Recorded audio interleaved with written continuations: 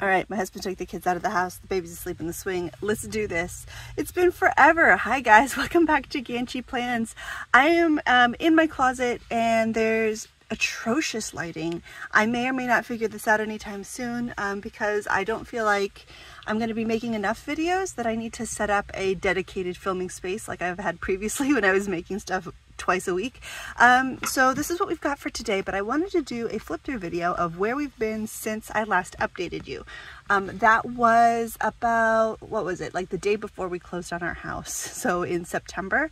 I'm filming this now mid-January, and I'm actually going to be making some changes going from like dailies to a weekly spread. I've been doing that this week, and so I wanted to get rid of a lot of pages in here, but I want to show them to you first. I'm still in the personal size because I haven't had the time or inclination to want to set up anything new. It's been a busy time in my life if you haven't been keeping track of community posts and stuff. We had a baby, we moved, and we've been homeschooling this year, so it's just been a lot. We're busy, so I have not been doing a lot of decorating. So this is going to be a very functional planner flip through. I also haven't had the time to like clean out stuff in here. I really don't need this because there's no gift card in here. This is something my daughter made in class, and something she made for me. See, there's a lot of like art from my kids, and so that kind of gets tucked in here. And they give it to me. Don't need this either. See, this is even probably something that, yeah, one of my girls colored for me.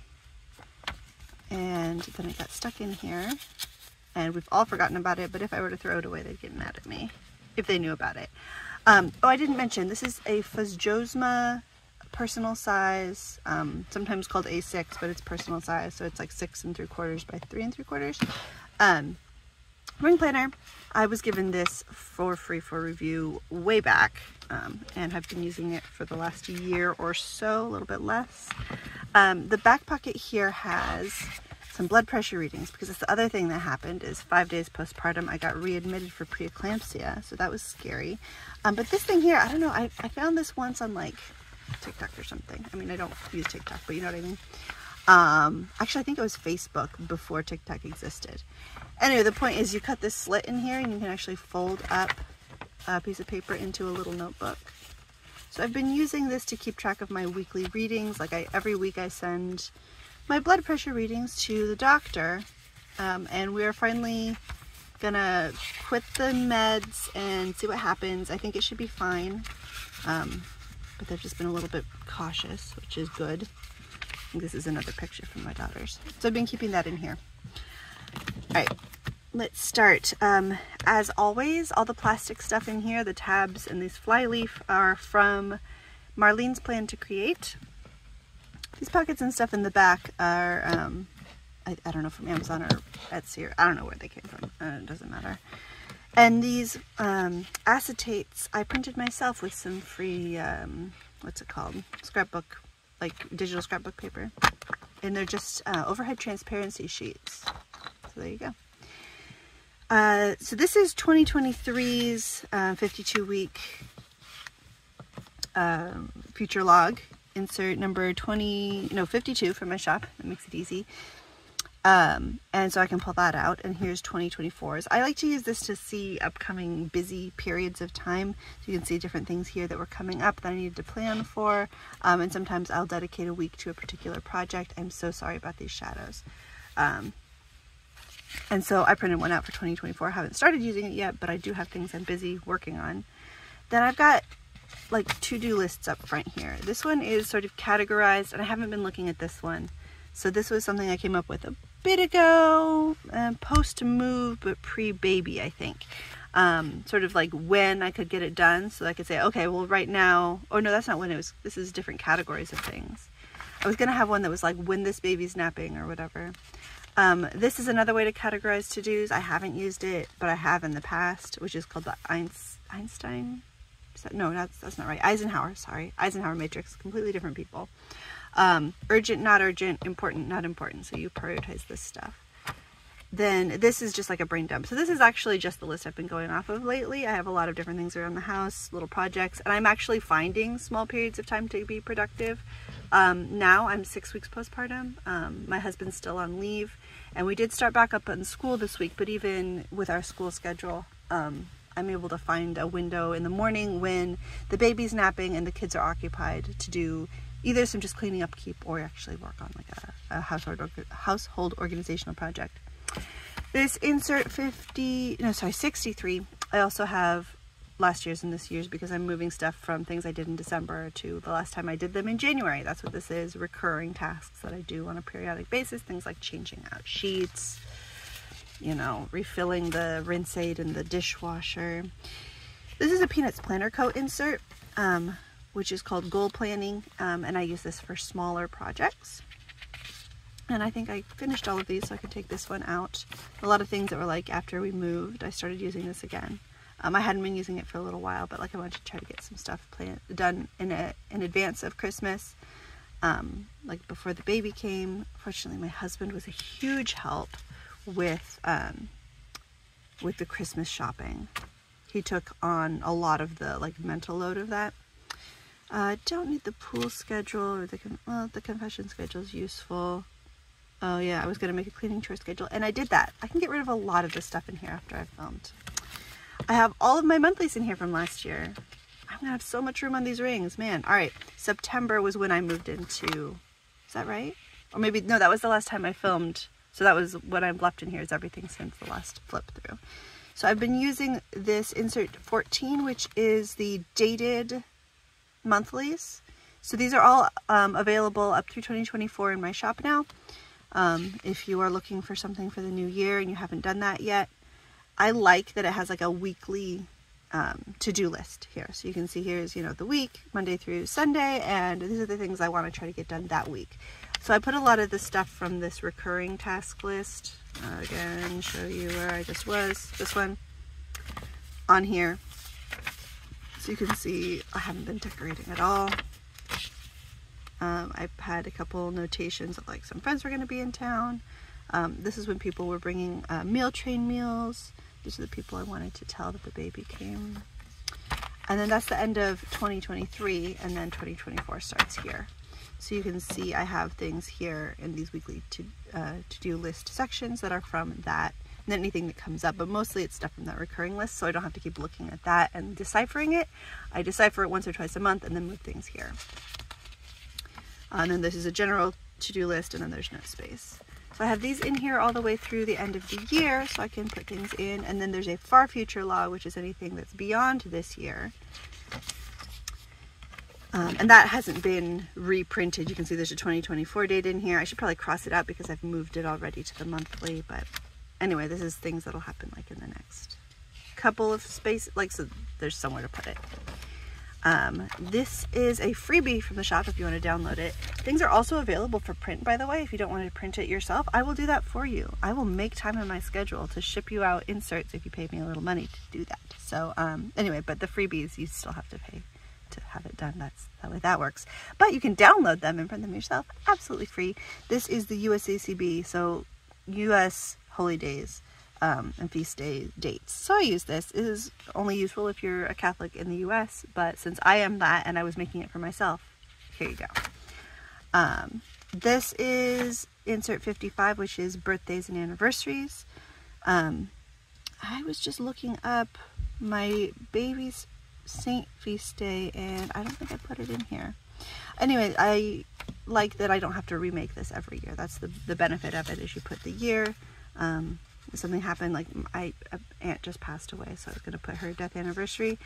There it is, 2024. Obviously my baby was born in December 2023, and then I can just do the math if I need to know how old somebody is. But this next section has dailies, which I was using. I'll show you here. These are some spare ones, so I know where they are. If I need like a blank printed one, all these are from my shop. Here's one I used on a day that I think I had, it was a Saturday, yeah. I think my husband took the kids to a men's group that has childcare. So the benefit is the men get some formation and then the women get the house to themselves. So I got some stuff done, and I was trying to like keep track of like when I was feeding the baby and changing diapers, and so that I knew that I would feel unproductive if the baby didn't let me get stuff done. So I was like, I'm going to put everything I got done so that I can look back and feel productive. Anyway, this one I finally got a chance to use. This was an insert from Peanuts Planner Co. also that I downloaded once when I had some extra peanut points. And I was just feeling really down about the state of the house that day.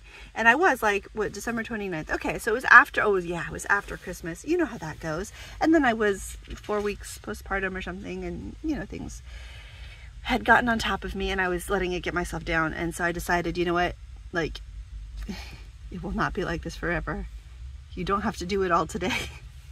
Giving myself some affirmations, and I felt like this journaling daily was something I finally had a time to need and remembered that it was there. So that's what I used. I just got a couple of things done, setting just like 3 goals for myself. You'll see that recur actually in this last week's weekly, which I will get to eventually. So this is what I've been doing for my dailies for a while now. You can see just a standard, like, classic Bujo daily rapid logging style. So this was back in September, October when we're moving. You can see it's just, you know, some days are big, some days are small, some days I don't do anything. I made a sort of sticky note of things I wanted to do cleaning the house every day, because I was starting to come out of the immediate packing phase into the let's not let it get to be a mess phase. And you can see here, ooh, we fit another daily in the side here. And then this is where I was like, oh, brilliant idea. So it's kind of a weekly, kind of a daily. It's very, very low maintenance. I didn't draw a single thing. I had a highlighter to highlight the days of the headers. So on Friday, I set out my Friday, and then I also wrote the headers for Saturday, Sunday, and for next week, if there's anything that came up. And I only came up with one thing. And so that's what I've been doing is 4 columns. And so I'll do like all the way across. And then once I finish Friday, I put the next day there. So I put Monday, then I finish Saturday, I put Tuesday here. And then whenever you get the bottom, you just, so I had 4 going at a time, like the current day and the next couple days. So I could put things on tomorrow's, I could plan things ahead, see what was coming up on the immediate horizon. It worked really well. So that's here again. This was a daily for a day that, it was the day before we were leaving for Christmas. So I had a lot that I wanted to get done. And then yeah, again, more here we have, I had a habit tracker. Cause this was induction stuff, that I was like, we came back from Thanksgiving. That's what it was Thanksgiving I was packing for. And I was like, okay, now it's time to have the baby. So let's do the red raspberry leaf tea. I did the mile circuit like twice before the baby came, maybe only once. I was like, you know what, whatever. And I ended up being induced at 40 weeks and 2 days due to hypertension. This is the video y'all voted for, so I'm not doing that birth story today because I haven't brushed my hair. This was the prototype for, we'll get to it later, but this is the actual cleaning schedule that I ended up making for myself because I felt the motivation. And then as of January 13th, I'm like, okay, I'm ready for something different, because I had been flipping back and forth between dailies and weeklies, which I will show you next. So right now I just have a lot of blank grid paper, which is fine. Here's the weeklies. So I was using these in tandem with the dailies and flipping back and forth between these 2 tabs. So here is the one. I've been using this since at least, I think I had set this up at the beginning of when I did the last flip through. Maybe I'll just do a flip through whenever I change weeklies. This is insert 69 and it's on 1 page. So I was also doing a 2-page per week spread in my homeschooling planner, which I'll have to do a separate video about someday. Anyway, so I have a to-do list with like a, checklist here, which, as you can see, I was putting stuff on my dailies, so it ended up feeling less and less useful. Events up here, and then down here I keep track of dinner, and then I had done, but then I actually started using it for my journal prompts. I have like a 1-line-a-day journal that I fill out every like week or so. So if I can put like a little note of what we did that day or what I'd like to journal about, then that makes it so much easier. I don't have to go digging through all of my pictures and my texts and my planner pages to find things to journal about. So here's Christmas. I decided to, hey, let's start incorporating a little bit of, what's it called? Washi tape. But yeah, I was using a highlighter, at least for these headers. Little washi tape, fun. And then I was like, I ran out of these pages, and I'm like, I could either print more or I could do something different. So that's what we're doing, is something different. This is actually, insert 66, the same 2-week spread that I was just telling you about in my homeschool planner. And there I use these sections for like what we're doing for each subject for each day kind of stuff. And then up here, I'll put the days that we do reading and the days we don't do reading, the days we have co-op and everything, events up here and subjects and all that. But right now here I have dinner and journal. Still haven't decided what to do with this section. A to-do list, which is where I'm pulling things from to put onto these like top 3. I'm using this for a top 3, just that I would come back to. Yeah. So a top 3 tasks. Here I ended up doing this on this day, so it got an arrow. This I didn't finish, but I did part of, so I'm not sure how I'm going to mark that off. And today I didn't finish writing my tasks, but I was going to put film video. Almost didn't, because I also want to try to mop. I don't know if that's going to work. And then I have to try to fix my daughter's church shoe before tomorrow morning, because she's feeling mad at me I haven't done it yet. Then this is next week. So we have the baptism next Saturday. So again, like, things are busy. Things happen and are busy, and we're planning for them. So that's the planning. Then the next tab is meal planning. I haven't been doing it in here as much. For one thing, you saw those meal train meals that were coming in. People very generously have fed us for the entire month of December, and only this week have I had to do like an actual meal plan and shopping list. All of the food that I have ingredients for, it's in here right now because I was making my list and used this while I was making my grocery list. But I've started putting them up on the family wall calendar, which is also our school calendar, but it's in the kitchen. So I'm able to see that. I'm able to tell Gino that it's there. I don't know if he ever looks at it, but I can keep reminding him it's there until he remembers to look at it.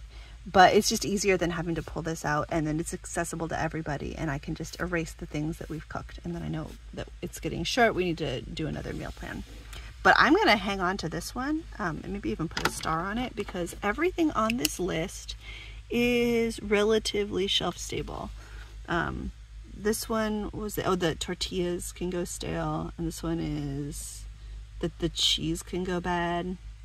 Yeah, everything else is either in the freezer or in the pantry, or, well, okay, also like this one has heavy cream, but that lasts forever because it's ultra pasteurized. Anyway, I have one more in here, and then all of the old ones that I've been using for forever. They don't have dates on them, but I like to be able to go back and see what we've made and remind myself of meals that we've actually made instead of just looking through my recipe binder, which has everything I know how to make, not just everything that we have been making. And it just helps, I don't know.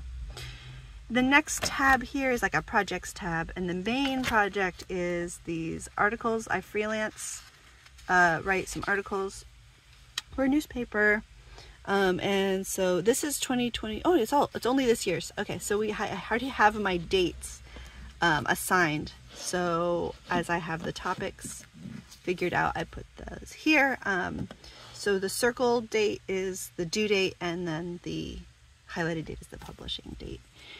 And so I have to work on this one next, and also have some more topics to pick. But this, also having it in here, reminds me to look at the collaborative sheet we have for everybody else who's doing it, because there's like a group of 4 of us rotating weekly. Insert ideas. Oh yeah, I wrote these down forever ago. These are some ideas I have for making inserts for the shop, because I need to make more. And if you guys have any ideas after seeing this, if you like my style and you want something specific, do drop a comment. I would be happy to prioritize that for you. This tab here goes on my main project, which right now is the baptism reception, which we're going to have at our house, and have it kind of like an open house, or like a, what's it called, housewarming thing for a couple of friends too. So we have to clean, and we have to work on the menus. That's really the big thing. We didn't invite gobs of people, so I'm not as worried about the RSVPs as I was. So there's just a couple of pages in here to use for that. And then this tab didn't really have a need So I am putting my new cleaning schedule. I went ahead and printed it out on cardstock. I was gonna laminate it, but then I accidentally cut it first. Anyway, and I've been using these sticky tabs as like a highlighter tab to show what part of the schedule I'm on. So the idea of how this works, if anyone cares, if you're looking at making a schedule, and this doesn't necessarily happen, but this is the stuff I want to do every day. And this is the stuff I want to do once a week, is mop a room and then pick a room to like focus on like cleaning things like appliances or whatever. And then declutter or organize something once a week. And so that room is this, and the bathrooms is this. So this is the part I like the best, I'd say, is that once a day do something in the bathrooms. So yesterday I cleaned the toilet, oh no, I cleaned the sinks and counters. The day before that I cleaned the toilet bowls, and the day before that I wiped the outside of the toilet. So it's just like on a rotation. I decided to throw cleaning the floors and the tubs in here, and that might be the downfall of it, because it's going to get stuck there and then the toilets will never get clean. But I also feel like I don't need to clean the toilet every 3 days. I don't know, maybe I should. Anyway, and I might skip mirror day today and do the floors. Like I said, I want to try to mop. So if the baby's still asleep when I'm done filming, that is what we're doing. And then I got stuck on the dining room. I was going to move to this. So it was like, the idea of this rotation is mop the kitchen and vacuum the living room on that week. Then do the dining room, then do the living room. Then come back to the kitchen, dining room, then hallway. Then kitchen, dining room, bathrooms. Kitchen, dining room, playroom. Like that. So 1, 2, 3, 1, 2, 3. So that these rooms don't need to be mopped as often. They probably don't need to get deep cleaned as often either. It's the kitchen that really needs like the cleaning, because it has all of the surfaces and all of the appliances and stuff. The dining also means sort of living area, because because I don't need to mop the living room because it's mostly, I don't know. It's a prototype. It's a prototype. So I'll probably fix it and tweak it and live with it for a month or two, tweak it, maybe laminate it next time. And then we just have some sticky notes. These ones, marbly ones, are from Peanuts Planner Co. You saw a daily one earlier. These are just normal stickies. And oh, this is my notes on which order I'm going to mop the floors in. And then this is an extra insert 52. And then I have like a spare check and more of these tabs. And I always keep a nail file with me. And then this is another picture. If you can tell, that's my Melody from Sanrio. My daughter drew that for me. And I've been using a Pilot G2 in 038. There you go. And that is all of it. I'm gonna spend some time later taking out all those inserts that are obsolete, and this is gonna feel super lightweight. It's not like super stuffed, but as you can see, it was getting difficult to turn at the beginning. Thank you for tuning in. Like I said, probably won't prioritize filming a flip through until I change something. And then I'll give you kind of a recap. But I will see if I can do a video about my homeschooling planner and how that has been going. Homeschooling has been going for the last while, this school year. And I can make a birth story video also if you want to hear about my experience. Like I said, I had postpartum preeclampsia, which was very scary. So drop down below in comments which of those you would prefer. And I will see you guys whenever that next video is. Have a great day and Happy New Year. Bye.